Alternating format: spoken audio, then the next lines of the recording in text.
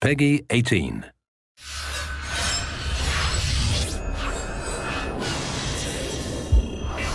Hi guys, this is Max from Conviction. Thanks a lot for sending us all your questions on YouTube.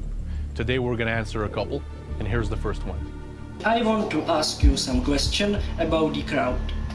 Yeah, we also knew that we can't grab them and we can't shoot them, but what are their reactions to us? Are there any differences when we, for example, sneaking around, which is very strange for normal people, and when we equip the gun? The crowd is going to react to what you're going to do in Conviction. So if you fire a weapon, they're going to yell, they're going to run away from you. If they see you with a weapon, they're going to do the same thing, obviously. And they're also going to comment and react to the little things you might do that seems out of place. So if you're walking crouch or if you're taking cover close to civilians, obviously they're going to say something about that. What was the greatest challenge encountered by your team in Montreal in regards to actually making this game playable and giving it all the spark that you guys tend to actually easily put into your games?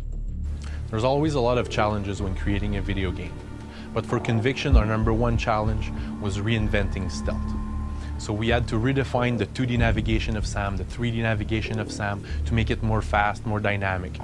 We also worked on new gameplay rules, like the mark and execute and the last known position, and obviously working on the AI to embrace all those systems and make the player really feel like a predator.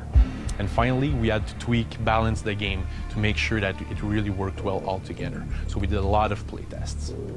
Will there be a demo? And when will it be hitting the Xbox Live Marketplace?